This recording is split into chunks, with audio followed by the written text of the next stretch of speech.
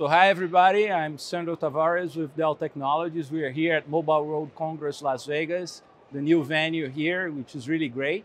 And yeah, lots of great discussions these 2 days. A lot of focus around, the transformation of the telecom network infrastructure towards the cloud native infrastructure, and also like about what is going to run on top of it, which the hottest workload is really Open RAN, right?